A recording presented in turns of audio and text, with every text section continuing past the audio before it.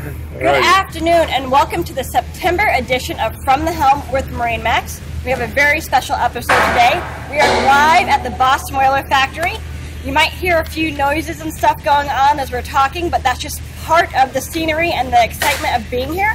We don't get to do this often, so very excited. Earlier today, Kelly and I took a little tour through the factory. It was amazing. Fantastic. It's the second time I've been to the factory, and every time I'm just wowed by it. I mean, of course, you can see this beautiful Boston Whaler 420 outrage behind us, and just a nice day. It's a little toasty out here, of course, but that's, you know, we're in South Florida, so that's kind of how it goes. Yeah, so today we're here with Jeff Vaughn, VP of Sales, Marketing, and Customer Service at Boston Whaler. He's going to talk to us about what's going on at Boston Whaler.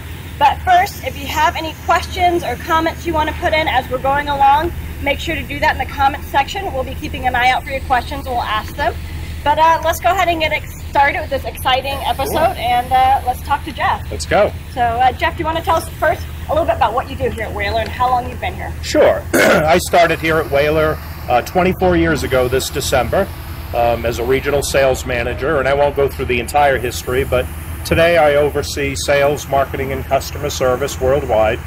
You know, I'm very fortunate to have this role. I get to work with dealers. I get to work with customers. Just an hour ago, I was in a design meeting as we've got some products a year or two down the road, talking about what needs to be in the new product.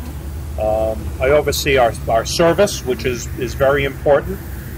People who buy these boats and love these boats need to have service. MarineMax needs our support with service. So we appreciate it a ton. And we're trying to get better at that because it's very, very important. So it's kind of what I do, a little bit of everything. So tell us kind of, you know, a lot of people know Boston Whaler is the unsinkable legend. Yep. So tell us kind of what that means to you, the unsinkable legend, and what's the difference here at Boston Whaler? Well, the unsinkable legend is really how we refer to Boston Whaler's reputation over the last 60 years. You know, when Whaler started back in 1958, it was started by a man named Dick Fisher. He was a scientist, he was a tinkerer, he was very passionate about fishing, passionate about new technology. And he had read a new article, or an article in a magazine, Popular Mechanics, about this new material called fiberglass. And the previous issue or two, there was an article about this new substance called foam, styrofoam. And he began to think, boy, if I could take fiberglass, which apparently lasts forever, and styrofoam, which will make it float, if I could put those together, I could build a boat that would last forever, that would be safe, it wouldn't sink, because back then most of the boats were made out of wood, which was wonderful, but they didn't last forever, and they filled with water at times, and they would sink. So that's kind of how it got started, and that unsinkable legend started in 1958, 60 years ago, and that process of the foam and the fiberglass, we refer to it as unibond construction, and essentially it's been refined over the years, but it's essentially unchanged. We still take 2 layers of fiberglass, put foam in the middle, close the mold, stand back, let it create a lot of heat and pressure, and when that occurs, we open up the mold and we have another unsinkable legend to take to the marketplace. So yeah, it's exciting. And the thing that's cool, in my opinion, you say, what does it mean to you? One of the things that I think about on a regular basis is all of those elements that Dick Fisher was so passionate about and concerned about, we still are today. So, you know, he was a scientist. We have scientists here. Our design team, our engineers, our manufacturing people, a lot of them are trained scientists. And they're very passionate. When you got to walk around earlier, you would have seen people working hard, very passionate about what they're doing. So when I think about Whaler today, in my mind, it's very similar to what Dick Fisher started 60 years ago, and I know darn well he'd be proud of what we're doing. Well, and it obviously shows that history is very important here at Boston Whaler. You look anywhere, you know, you look on your website, you go to the boat shows. I mean, history is what it's all about at Boston Whaler, and it's exciting to see what you guys have done. It is, and you've got to take that history and bring it into the present day. Innovation, right? You've got to, what's going to be different? And you know, in my 25 years here with the company, the product has evolved as boating needs have evolved. Sure. We were just talking earlier with Amanda that You know, when I started here in 1994, we had two models. We had two models that were over 24 feet. Now I have like 20 models that are over 24 feet. So as time has gone on, engines have gotten bigger, so the boats can get bigger, and people wanted more features, more comfort on their boats, and that's why we're sitting behind or in front of a 420 Outrage. So speak about, you said the models. I mean, there's a big range when it comes to the size of your models. Kind of talk about the model lineup here at Boston Whaler with all your different range here. Sure. So we have, we sell a lot of center console boats, and we have Montauks that are center consoles, Dauntless that are center consoles, Outrages that are center consoles. Well, why are they all different? Simply put, the Outrage is our offshore battle wagon. That's designed to go offshore, rough weather, take it anywhere, expedition grade. When we think about Dauntless, it's also a very strong boat, built the same way, but a different hull design. It's really for bay boats and bay boating and river boating, where you don't need big high sides and a deep V. So it uses less fuel and it's more stable. It's my personal favorite. That is, and that's my personal favorite too. I have a 27 Dauntless. They're great boats. And then there's the Montauk, which is really our halo product, if you will. It's the boat that the sports series that put us on the map. And there's still many traditionalists that love the Montauk. We just introduced, as you know, the new Montauk a year ago, and it's been met with huge fanfare. Even our fans from yesteryear, all the folks who love all the old boats, have given us great accolades for what we've done, which I think is important to the brand. And then the sports series, which is really our skiff series. We're getting ready. We just introduced this week a new 13 and 16 footer. So if you guys haven't checked out the new 13-foot Super Sport, check it out at bostonwhaler.com and MarineMax.com. That thing is a new paint scheme I've seen and a lot of new features. Storage. We walked by it earlier today. It's really neat. Can you go ahead and talk a little bit about the new features? So on the sports series, a couple of things that I think are important. One is storage, right? It's a small boat. It's 13 feet.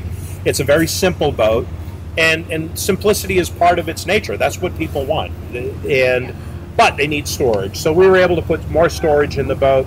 We also went back, and if you look closely at the lines of the boat and look at some of our older boats, you can see some of the elements of the old boats inside the new boat from a design standpoint. They ride beautifully, nice soft ride. So we're excited about getting that boat out to the market. Well, and I hear a lot of people say that they got started in boating on a 13 Sport. Right. You know? Right. Yes. And it's that kind of thing that, you know, it's a entry level kickoff to the boating industry and to boating. My nephew, who's 32, 33 years old, contacted me a few months ago, or I guess it was last summer, and he says, I just got a new whaler. I said, oh, cool. What is it? He said, it's a 1964 13 Sport. And I'm like, that's not a new whaler. He said, it is to me. It is. And he's excited. And he's out in his 13-foot whaler. And, you know, that boat's been around for 40 years, that particular boat. And these boats last pretty much forever. It goes back to what you're saying. That's where's the purpose of doing the foam and the fiberglass. Exactly. They do. Exactly. I have to say, I myself have an older 13 Sport, but seeing the new ones, I'm really excited with all the different options and the storage, the lockable storage, which seems silly, but for me, I'm like, every time we go somewhere, I'm like, where am I going to put my keys? Sure. My wallet. Yep. So, and the team did a good job with that boat, with a very small footprint, if you will. Yes. Then there's the two other families of boats, the Conquest, which is our cabin series of boat. We have a 28, 31, and 34 Conquest. Very popular boats. And then lastly is the Realm series, which is our latest thinking on what an expedition grade day boat would be. A boat that's perfect to run to the Bahamas on. It's got a cabin in it, but it's a small cabin because most of the space is the outdoor space where people want to be when they're in the boat. But the cabin's big enough to either sleep a couple of people or go in and change and take a nap perhaps or something like that. So a wide product offering from 11 to 42 feet, probably one of the biggest in the industry. So true. And if you guys have any questions or comments, again, we're here with Jeff Vaughn from Boston Whaler. So if you have any questions or comments, feel free to send them in or afterwards. We'll be sure to get back to you on those. So now that we've been talking about how much the line has grown and all the new models and how it's much wider than a lot of the other competitors, let's talk a little bit about the expansion that you've had in the factory. There's a lot going on here. We saw a lot of new things as we were walking through. And you can even hear it, too. You can. That's what some of the banging and clanging and, frankly, one of the reasons we're sitting where we are is we've literally run out of space. And you saw that when you walked around earlier. We had 45 acres here that we've had since 1991. And just a year ago, we purchased the land next door, 15 acres. We actually purchased 20 acres. And we worked out a deal with the city of Edgewater where we're going to take 5 acres down by the waterfront and make it a park. So there's another waterfront park for the city of Edgewater. Okay. And we are a good, it's important to us that we are part of this community. I mean, we have 800 plus people who work here. 6 years ago, there were 300. So we are the second, I think we're the second largest employer in the county here. Wow. So there's a lot of folks, but we need space. So we've added this new land, and you saw the machines scraping down the dirt and getting it ready. And you also see numerous buildings going up. So we're going to expand our footprint from approximately 300,000 square feet to over 500,000 square feet once this is all done. Wow. Just to make us more efficient, more effective. The plant was not designed to put so many large boats through, and we've adapted as time's gone on, but this is a big commitment. It's a big commitment by Brunswick. It's a over $40 million investment in Boston Whaler, but they are confident that that investment is going to give them a return, and we're confident that our design team and our manufacturing team is going to take that space, create some more wonderful boats, and get them out to the world. That's incredible. And we definitely have seen some wonderful boats. I mean, just from walking around here. I mean, we're standing in front of or sitting here and just looking around. I mean, it's just some magnificent boats here. And then the facility is just incredible too. So yeah, it's and we're all in one place here at the moment. So it's a little confined, but it's a good place to be. We have a good reputation with the folks who work here. It's important to us that they're safe. It's important to us that they have a good experience with their job. Sure. And it's a desirable place to work, even though some of the work is very difficult. I mean, grinding fiberglass and installing it's hard work. Rub rails and engines isn't easy, but the people who are here know that they are part of the unsinkable legend. Part of what I tell them when I address the workers from time to time, everybody's fingerprints is on every boat. It's true. Everybody had to row somewhere to get us where we are today. So whether it's the facility or the people, we're very fortunate to have the ownership that we have and the people have that work here. I think this is a good segue too. You said where we are today, and we can see, you guys are in a great place here. Where are you going? I mean, what's the future of Boston Whaler? I mean, we kind of see it every day. There's new products coming out. Where's Boston Whaler going? Well, I mean, we're going to continue to, on one hand, we're going to continue to refresh the product line that we have. So will we build a bigger boat than our 42 Outrage? Maybe. It's not currently in our plan. We're not going to introduce one next week. We've got to get this place big enough so we can go build one first.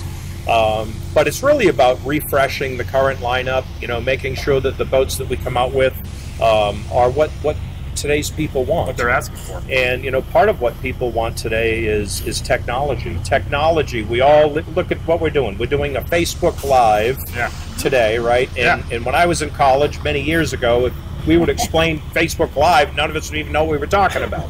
So technology has changed our lives, and it's the same thing with boats. We've got Nauticon, which is a component that we're engineering at the moment, along with one of our sister companies, whereby people will be able to check certain specific status of systems on their boat via their phone. Okay.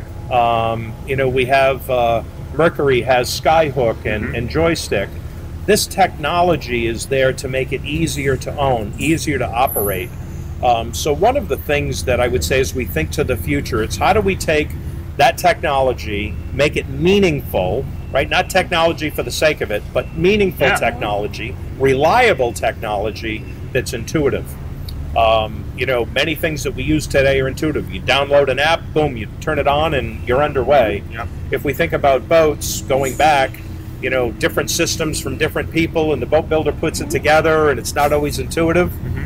So making it easier, making boats more intuitive. They've got to be versatile. So as we think to the future, every time we design a boat, how can we make it more versatile so that if I want to go fishing today, we can go fishing. If we want to take our friends out, go cruising tomorrow, we can do the same thing. So it's really evolving, and it's really wrapped around customers' changing needs, right? So people who buy these boats have different needs and desires today than they did 20 years ago or 10 years ago.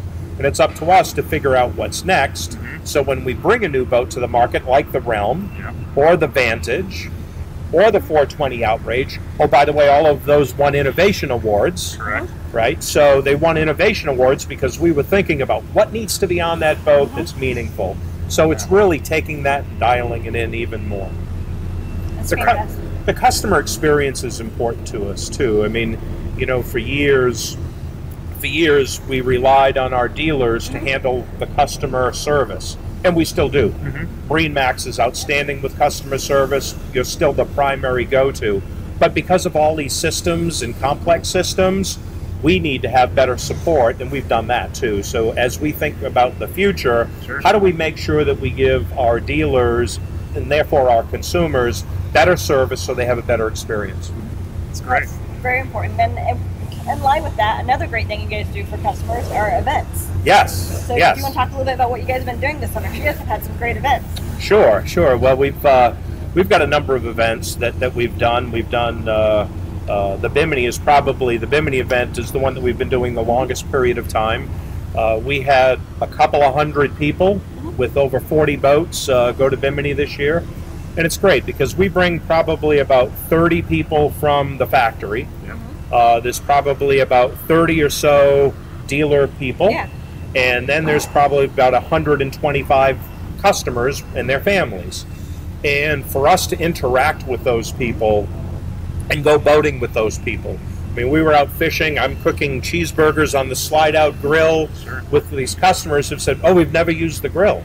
We don't really know how to... If you have stuff, I'll cook it up. So I cooked up lunch while we were out fishing. And we create friendships that have lasted a long time. So just being with the customers, getting them out to the boats, you know. So for us, we're immersed with the customers, so we understand how they're using it, what they need. For the customers, it's great too because we're taking them to a place that they may not go by themselves. Exactly. But if we're going as a group, then we go as a group. Okay, we made it to Bimini. They feel comfortable. They're excited. And then they develop friendships, so then they go on their own again. And so that's really been our hallmark event. They really get to see how tough the boats are when they go over there too, right? Yes, they do. I'm pretty sure I've seen some Montauks kind of make the crossing to Bimini. Yes, in fact, there's a woman from the Pompano area, Nancy, who's joined us a number of times in her 17 Dauntless. And I'm like, oh my word, but she was fine. Dauntless. And then we've done. Bimini, that's correct. Yeah, like 60 miles across the open ocean. If anybody's ever done the Bimini crossing in a whaler, or have been on an event similar to that, definitely let us know too. And we do them all over the country and frankly all over the world. I was just in France a month ago where we had a customer appreciation event, and we had a cocktail party on the beach one evening, and the next day we went boating to this island and wrapped it up, and all the food, all the French and Italian food that was there was amazing. Delicious. So yeah, it's good. It helps us understand how people use their boats, and it helps the people who buy these boats know that we're all human beings.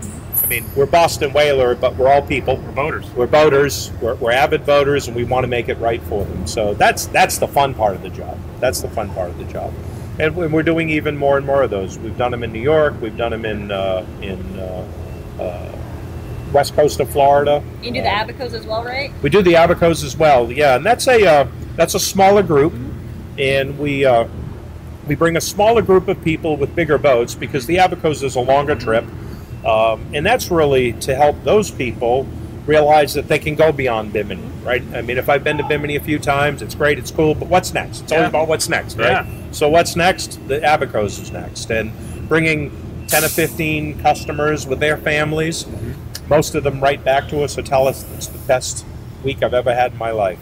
So, yeah, it's an important part of it. I mean, people buy boats to spend time with their family and friends. That's why they have a boat. I know that's why I have a boat. I was on vacation on my 27 Dauntless, a couple of weeks ago with my family. We spent every day on the boat. We had a blast. That's why I have it. Yeah. So keeping that connection is important to us. I think what's interesting, what we see as well from the MarineMax side, is that we have families who keep coming back to these events year after year, and maybe their boat changes to an outrage, to a little bit larger outrage, or maybe now they're trying the realm, but they keep coming back and just enjoying these events. That's right. We have a family from South Carolina, the Infingers, who they've been coming to that event for years, and 2 little girls. And those little girls have now graduated from high school and college, and it's like, oh my word, I've known them since they were tiny. So that part of it's fun. It's wonderful. Fun. It's really good. So, boat show season is upon us. There's a lot of things going on. Can you tell us a little bit about the upcoming boat show season? You know, what's going to be happening for Whaler? Where are you going to be? Well, in about 3 hours, I'm going to be in Tampa to be at the Tampa Boat Show kickoff tomorrow. And I want to thank MarineMax for doing an outstanding job representing our boats at boat shows. It's important. You know, people can shop online all day long, and they do, as we know. Oh, yeah. But then they want to go touch and feel and see the boat, and then they want to meet an expert. And the MarineMax team, just top professionals, and we're very fortunate to have MarineMax represent us at these boat shows. But we're going to be in Tampa, we're going to be in Newport, Norwalk, Atlantic City was last week. We've got an event in Fort Myers coming up in November. Oh, yeah. So, and then, of course, the Lauderdale Boat Show, which is really the biggest one of all. But at Tampa, there's going to be 12 Boston whalers in the water. So, including the new 13, I think, right? Including the new 13 and including the new realms that are exciting. So yeah. If you're in the Tampa area, make sure to stop by to see those. And to see Jeff, too. And of course, we're going to be there, too. Yeah. We're going to be heading over to the show tomorrow, and we're going to be checking out all the latest and greatest models from Boston Whaler. So if you're in the area, stop on by. Sounds great. Yeah, it's fantastic. Well, I think we have a few questions. So maybe our trusty producer, Sarah, has some questions for us. Absolutely, yeah. So we have Tracy, Benny, Eugene, Abby, and Jeff all tuning in right now. Thank you guys for tuning in. Thank you. Where is the Boston Whaler factory actually located? Where are you guys sitting at right now? We are sitting in Edgewater, Florida, which is in Volusia County. Essentially, we're about 20 miles south of Daytona Beach. Okay. So, if you know Florida, we're in the Daytona Beach area. And how long has the factory been here in this area? It opened in 1991. Boston Whaler had numerous factories up in Massachusetts, but again, building small boats. So they decided they wanted to build this big boat. It was a 22-footer. Whoa. Huge. And the ceiling wasn't tall enough, so they needed to buy another building. And long story short, there wasn't anything in the area there. The supply chain was in Florida, many boat builders in Florida. There was talent in Florida. So they said, you know, let's have a second plant down in Florida, and that was 1991. That's what the basis of this is, and it's been expanding ever since. Right. And then we do have another question coming in. Do any of the Boston Whalers have seakeepers on them? Yes, they do. Yes, they do. And if you haven't experienced the Seakeeper, you need to do that. It's a gyro, essentially, that gets put into a boat to stop the boat from moving to side, and it's available in this boat, and it's probably in this boat, this 42 Outrage. We're seeing it in boats 35 feet and above, and people love the Seakeeper. It is incredible. I mean, if you haven't experienced the Seakeeper, it's you're going from that to that pretty much. I mean, it's pretty revolutionary. People love it. We've actually had people buy the same boat that they've had that's only a year or two old and just add a Seakeeper. To get the Seakeeper. Get the Seakeeper. So, yeah, it's a good question. And if you want to see the difference, if you go online to MarineMax YouTube, you can find some videos that show Boston Whaler actually a boat with the Seakeeper. We're one with it out, without it on, and we're rocking, and then they turn it on, and it's just smooth and easy. Yep. So you can, even if you can't get on it, you can at least see what it looks like. That's right. Yeah, so we are here again talking to Jeff Vaughn from Boston Whaler, and it's been quite the day. We've been excited to walk around the facility, see everybody at work, hard at work, and just see all these beautiful boats being made. And if you as a customer haven't seen something like this, I'm sure, is there a way that customers could experience it? Yes, we've, at the moment, we've put our factory tours on hold. Okay. For obvious reasons. You might not see it here, but we are literally out of space. Yep. But I would imagine that by springtime, March, April time, we ought to be able to reopen that back up again. And we generally do them once or twice a week. If you go to our website, you sign up for it, and then we reach out, confirm the appointment, and we do a nice tour of the facility. Anybody who's interested in purchasing a new Boston whaler but would really like to see the factory or see what a boat looks like before it's put together, just get with your MarineMax salesperson, and we do private tours for them on a regular basis. There's almost always someone here with a customer, but and we're proud of what we have here. We want people to see what goes on here because this is a special place. Very special and very unique and very interesting procedures and processes happening. And of course, the team members are amazing. Yeah, we met a lot of people today, and everybody was great. We actually saw how they put the decal on the side, which it's something you don't really think about, but I mean, it needs to be straight, right? Yes, it does. I trust it was when you saw it. Oh yeah, you did a bang-up job, for sure. Yeah, we got to see a lot of different things, and we have several videos that will be coming out over the next week on YouTube and Facebook that show some of those different processes and give you a chance to meet the team members who are doing them and hear from them about what it's like and what it's like to be working at Whaler as well. And of course, check out your local MarineMax store to see all the latest models from Boston Whaler, or to contact your local MarineMax for more information on that. And of course, what we're on right now, social media. Yes. Where can they find you on social media for Boston Whaler? They can find us on Boston Whaler Global Inc. Boston Whaler Global Inc. on Facebook. On Facebook, yes. Yep. Instagram as well. Look for Boston Whaler. Yep. So and also BostonWhaler.com. Go check out everything. I mean, the 130 and the 160 are up there right in front of you when you get to the homepage, so you can check those out and get all the details, see all the new pictures. Yep. And we love the interaction. We love the interaction. We have questions come in on a regular basis. We have people call or post that they love their boat. They have people post that they're not happy, and that can happen. We like to hear from everybody. And we want to know that because we want to get it squared away. So yeah, it's a great tool. That is fantastic.